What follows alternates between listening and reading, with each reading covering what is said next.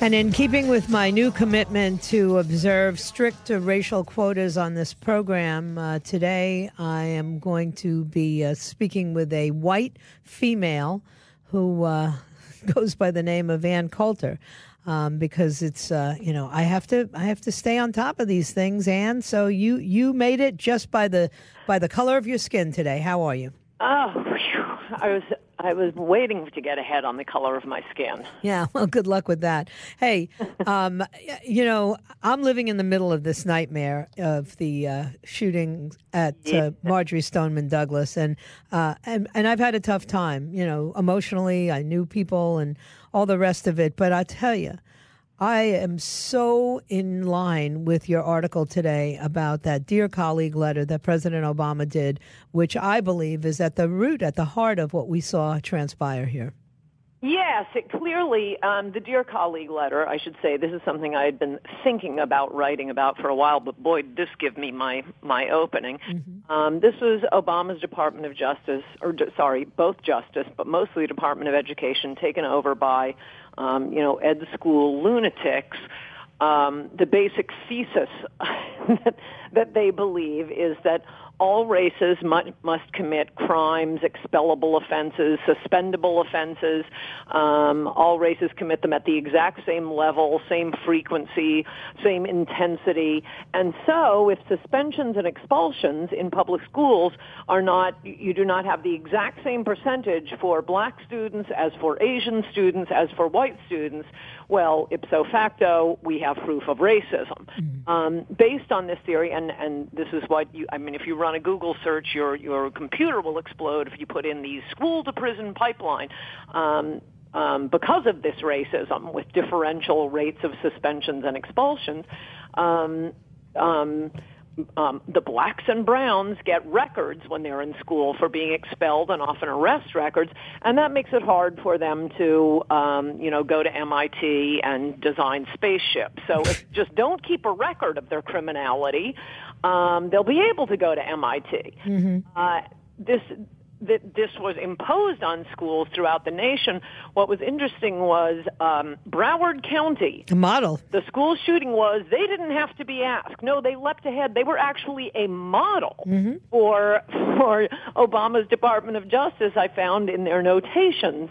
Broward County agreement, model for rest of the country, or whatever the quote is that's in my column, but it's roughly that. Mm-hmm. And what the agreement was, which I wrote about last week, among the sheriff, the famous this freak, Scott mm-hmm. Israel, along with the superintendent of schools, Robert Runcie, and various, local NAACP, a judge, the defense lawyers, juvenile justice, they all agreed essentially not to discipline brown and black students, or bodies as they call them, black and brown bodies, to make sure they could get good jobs and get into Ivy League schools. Just don't notice. If no one notices their criminality, it's like it never happened. Mm-hmm.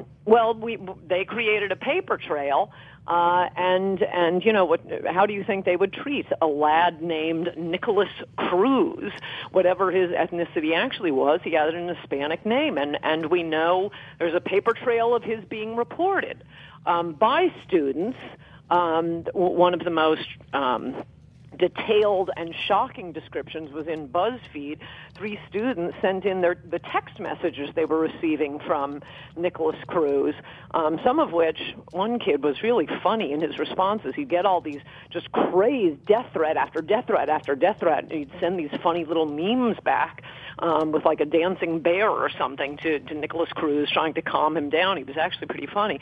But look, threatening, as you know, threatening to kill someone in Florida, I believe in all states, that itself is a felony. And they took these text messages to the school safety officer. They took the text messages to the head of the high school ROTC program. Nothing was done. And by the way, you're down in Florida. You know a lot of reporters. You've got to get some reporters to get the school records on Nicholas Cruz. But they've been asked for a Freedom of Information Act by the Miami Herald. Oh, that's fantastic. Yeah. Because it's going to be one of two things. Either there is a long list of his felonies, which were never referred to law enforcement, or even more hilarious, his file is empty. Mm-hmm. Well, and today or yesterday, Robert Runcie made the statement that he was not part of the Promise program, which is really the Broward County school model that's being used. And that he was not included in that program, and that once he became 18, there was nothing they could do. It's frightening. Well, these programs, all under the aegis of the school-to-prison pipeline, as if it's not the behavior that causes the problems. No, it's just anyone writing down the criminal behavior. That's what's going to cause you these children, problems in their future. No, it's the behavior that makes it difficult for them to get into Ivy League schools and design spaceships. But there are a lot of different names for it. It's restorative justice. It's the Promise program. It's various things. There was a written agreement. You can find it online. It's probably linked on my column or someone else printing my column. And they all signed off on it. They signed a contract essentially agreeing we won't keep a record of students' criminal behavior because that could hurt them later in life if anyone knows. Now, most of the time, I ought to say, as I do in my column, most of the time that isn't the problem with this program isn't that it's going to lead to a mass shooting. It did in this case. Right. I mean, there's no dispute about it. They left a paper trail, and the only alternative is for school officials and for Scott Israel to say, oh my gosh, we had no idea. No one ever told us. But there's a paper trail of that too. We know they knew, and we know that they agreed in advance not to arrest students for criminal behavior, particularly if they would involve punishing brown or black bodies. Mm-hmm. But most of the time, what it does is just lead to broken bones and teachers being thrown off roofs and broken jaws. I mean, when you have, and a lot of this has happened in Minnesota, when you have teachers, you're already starting with Minnesota, a very left-wing state, teachers, a very left-wing profession. When they start complaining about the inability to suspend misbehaving students, by misbehaving I mean sending the teacher to the hospital, right. It's reached crisis proportions. So most of the time the problem is kids can't learn. You're affecting the marginal students, kids who could have stayed behind and if you threw out the criminals, they'd learn something, they'd behave themselves. No, they can fall into the bad crowd. No one learns anything. It's just mayhem all over. This is one of the worst things the Obama administration did. And as I warn at the end of the column, you absolutely know the next time the Democrats have the presidency and both houses of Congress, they are going to impose racial quotas on who gets sent to prison. We're going to have to start emptying the prisons until we have the exact same percentage of Asians and blacks and Hispanics and whites. Because of this insane commitment to the idea that everyone must commit crimes at the exact same rate. Yeah. Well, listen, this is not news to people living here in South Florida, and unfortunately, we've had our noses rubbed in at this time. But what's so incredible to me is the idea that a faked record, a school record, because I think you said in your column if you had, Group A and Group B, and Group B never gets punished or never gets, called out for bad behavior, of course they're going to have better records. But do you really think that those kids who are beating other kids up or throwing teachers off roofs are going to do well? They're going to end up in prison regardless if they continue with those behaviors, and they're certainly not going to Ivy League schools. Yes, and probably much worse. I mean, what they learn, thanks to the responses to this idiocy, the school-to-prison pipeline, is what they learn is there are no consequences for bad behavior. When they finally, emerge from school, having been juvenile delinquents the whole time with zero consequence, I think they're going to be quite surprised that they can't behave that way as adults without facing prison time. I mean, if you talk to any teachers, particularly in disadvantaged areas, in urban areas, what they'll tell you is if we could just get 10% of the students out, or whatever the percentage is. Sometimes it's, 2 or 3%. If we could just get them out, everything would be fine. But no, we must remain focused on making sure the most troublesome students who are ruining it for everyone else, ruining it for 90% of the school, make sure that we don't hurt their chances by keeping a record of their criminal behavior. Yeah. Well, look, we did it when it came to immigration as well with schools. I mean, down here in South Florida, you can't teach in a Broward County public school without being ESOL certified, meaning that you have to be able to teach a classroom of children who speak any language and other than English. It could be Mandarin, it could be Arabic, it could be patois, French for the Creole students. And what it ended up doing? It drove out the really quality teachers from the very same schools, and you ended up with kids coming fresh out of college, forced to become, disciplinarians and teachers in our school, and abandoning the profession in short order, going on to corporate life as quickly as they could. We've ruined schools. I would think that would have a particularly disparate impact on the female teachers. I mean, when you have to be built like a Marine to teach at a public high school, you're not going to have a lot of, delicate, petite French teachers. Right. Yeah. No, listen, this has been problematic. My daughter taught. Education is my background. That's what all my graduate degrees are in, and I couldn't teach after a while, particularly here in Broward County, because so much was expected of a classroom teacher, and so little was paid. Now, add to that, I happen to be the kind of teacher who would absolutely want to be armed in this setting. And yet now, we're wrestling over even that. Like we had a legislator here in Tallahassee say, well, we can't give teacher arms because then black and brown students are going to become target practice. Like I would shoot somebody because of the color of their skin. Florida is a wonderful test case for a lot of things having to do with guns. When Florida first enacted the concealed carry. In fact, this would be a fun column. Maybe I'll do it next week. All of the predictions were Wild, Wild West. They'll have fender benders and start shooting one another. And I wouldn't. I love when people say, "I wouldn't trust myself with a gun. I have such a hot temper." For someone who doesn't drive, is a very terrible driver. That would be me. Most people get in a deadly weapon every single day of their lives. Right. If you wanted to kill someone, you can do it with your car. And everyone, well, pretty much except me, is a fabulous driver. But none of that happened.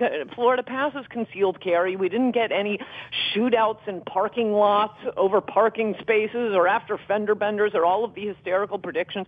I mean, that's what someone was complaining on Twitter today. I don't see why you have to know all the gun terminology to discuss guns.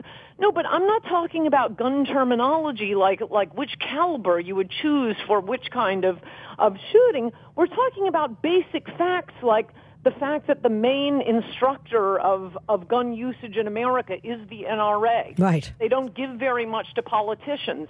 That gun owners are extremely responsible. There are rules and jobs. Like the fact that you do have background checks. There are universal background checks unless you're selling, grandma's gun to your nephew. Right.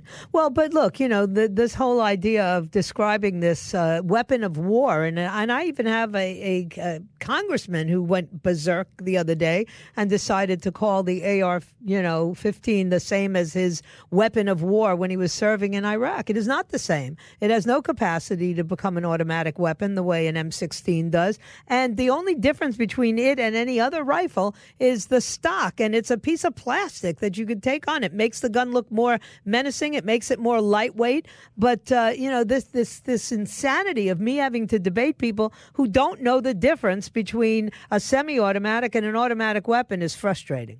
Yes, I think we have ground them down so much that may be the one fact we're finally getting through to liberals. But, the ironic thing about this Parkland shooting is that this was the left's Kate Steinle. This was the case they chose. They were going to ride this to gun control. This is going to be our case in chief. As I pointed out, not the Pulse Club, nightclub in Orlando for some reason. Yeah. Not San Bernardino. No, 47% of our mass shootings are committed by people who are only here because of Teddy Kennedy's 1965 Immigration Act, either first or second generation immigrants. So actually, that's a problem we could solve very easily. It would solve lots of other problems, too, without taking anyone's guns away. But now we find out that even this one, the one they chose as their case in chief, okay, if this is the one we're going to do something about, then destroy all of these black studies departments and education schools who are pushing the insanity, the primitive logic of the school to prison pipeline. Yeah. Because that's what caused this mass, or allowed this mass shooting to happen. There's no way that Nicholas Cruz should have been or would have been out on the street, much less able to amass an arsenal of guns, but for the school and law enforcement's policy to not arrest students. Yeah, I agree with you. And look, Jason Riley wrote an op-ed yesterday, which talked about how it's 50 years since the Kerner report, which was based on the the Detroit riots and all of the subsequent and that study, which was the first term paper I ever wrote, literally said that the problem in America is racism still, and people are still saying the same thing 50 years later, when I have absolutely concrete evidence that racism is not the problem today that it was 50 years ago, and it wasn't the problem 50 years ago that it was 70 years ago. But this failure to accept success is really frustrating. Yes, success on that front, though, I always wonder if right when, the 1964 Civil Rights Act is passed, you have African Americans who have been through slavery, been through Jim Crow. They're starting very low on the economic ladder, actually very high marriage rates back then, in any event. If instead of dumping millions of third world immigrants on the country that we had to deal with, if instead of that, if the country had just focused on, okay, we gave African Americans the short end of the stick for a few hundred years. We're spending it all on them. We're going to concentrate on how to move African Americans into the middle class, married, educated, educated or not educated, but succeeding. Mm-hmm. How much different things would look today. But no, let's just, the Democrats just wanted the votes and they don't care what happens to their voters. Al Sharpton or somebody has this line, conservatives, they only care about the fetus until it's born. Well, as absurd as that is, well, yeah, okay, I say liberals only care about immigrants until they can vote. Yeah. That's the end of it. Yeah, and even now, they don't care that much with the offer that they had from the president, who was delusional at the time. Hey, Ann, thank you. I appreciate it. We've linked the article up there. It's Racial Quotas Kill Kids, and it deals directly with what we've been talking about for the last couple of weeks here. Thanks, Ann. Have a great day. Good to talk to you, Joyce. Always a pleasure. Stop hanging around with Allison Camerata. We'll be right back.